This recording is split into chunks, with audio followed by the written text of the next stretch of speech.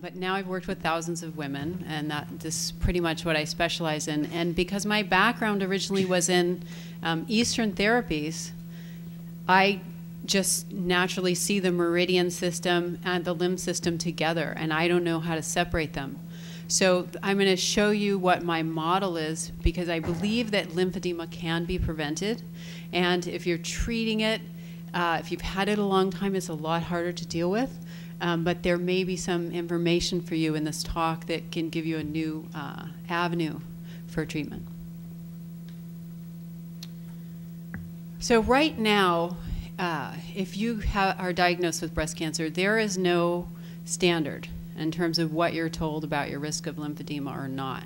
And I've talked in hospitals and talked to nurses about this and trained them about lymph. I'm a massage therapist training the nurses about lymph. You should be afraid, right? They don't know what to say. They don't want to say too much because they don't want to scare you. They don't want to overwhelm you with information, but they don't want to not tell you. But some people don't tell you. And some women start to think they have some swelling. If you start to think you have swelling after surgery, a lot of times you maybe think your cancer's back. You know, the doctors may not be educated about it. So what I would like to see eventually is a better standard for educating women. And I think pretty much 99% of the women I met are smart. Just kidding. You can handle more information, especially after treatment. So it's not that much. I'm going to teach you about your lymphatic system, and I'm going to teach you about your meridian system, and I'm also going to overlay on that in 40 minutes your fascial system, the muscle system, because I think the three are like the golden triangle, and we'll go into it. So a lot of people are we don't know what causes lymphedema. Some people just get it, some people don't. I think that we could look deeper here. So this is what I'm developing here, is a series of self-assessment techniques for women to use so that hopefully they can prevent lymphedema from happening in the first place. And Dr. Gwen here has inspired me to try to study this. So I'll give my information at the end if you want to go through my training, and I can ask you a bunch of questions afterwards. Maybe we can pull a study out of this. The problem with giving someone just a sheet about lymphedema is treatments are completely different. I've never seen two people who go through the same treatments, because even if you have node dissection, the method that the surgeon may have used for node dissection is different. Where your node is different. The type of surgery you had is different. Whether you had radiation is different. Whether you had, do you know what I'm talking about? So I can't give you, this is a universal thing, but I can say, here are some ways to check yourself. I think it's going to be a lot more accurate. So these are the key words we're going to use here: lymph, energy, and fascia.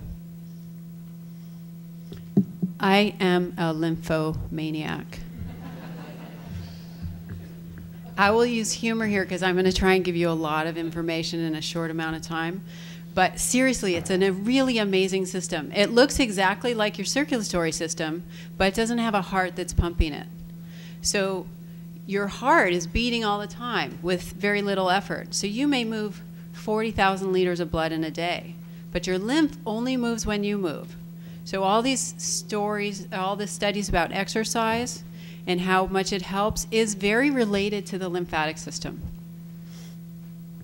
It's good to know that you have between 700 and 1,000 nodes in your body, because some people have taken out 30 nodes, but you still have a lot. Most women, if they've had surgery in the past 10 years, have only taken out 4 or 5 nodes. And usually when I tell a patient, well, you still have maybe 20 nodes in here, they didn't take all your nodes. It's good information, but a lot of women don't have that information. Lymph is interesting because we think of it as a special fluid, but it's like this. If I'm inside your cell, if I'm inside around your cells, I'm called interstitial fluid. If I'm in your lymph system over here, I'm called lymphatic fluid. Your lymph is everywhere. There's maybe your inner ear and the placenta, very few places your lymph isn't. And what we know about lymph is that scar tissue slows it down. And so you have scar tissue issues with cancer from surgery, but you also have scar tissue issues, I think even more so sometimes from radiation and the damage from radiation. I love this picture. I want to get a tattoo of lymph. It's so interesting. So here you can see it looks like your circulatory system. But one thing I want to point out to you is in this here, these are the initial lymphatic capillaries. They're tiny. And they're held on by what's called anchoring filaments. And you can sort of see these in here, these little guys. And that's why when you move and your muscle relaxes and contracts, those little lymphatic capillaries open and close, open and close. So there's a connection between your fascial system and your lymphatic system. They're right together. So sometimes to understand things in Western medicine, we break it down a lot. But you can't separate this out from your fascial system.